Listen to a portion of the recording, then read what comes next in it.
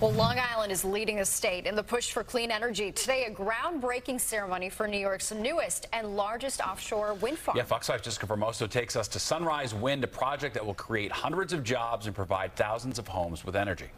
We are using innovation to harness the power of wind, not only to fight climate change, but also to really transform our economy here on Long Island and beyond. History is being made on Long Island with the groundbreaking for Sunrise Wind, now New York's largest offshore wind farm. 84 wind turbines, 11 megawatts each. It's a huge project, but so are the local benefits. They're huge also.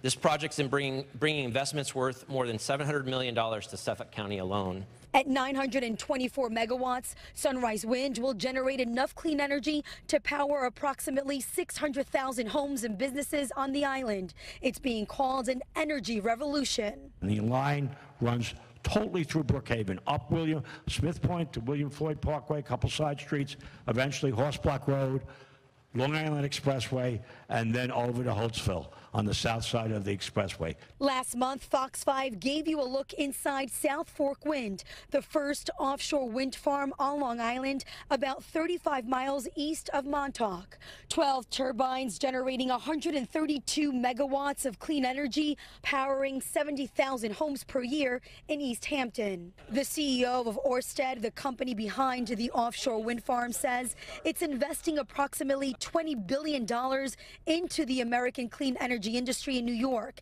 and investing millions in the creation of the National Offshore Wind Training Center right here in Suffolk County. And although New York State is on track to reaching its goal of 100% carbon-free electricity by 2040, other states are pushing back on the fight for clean energy.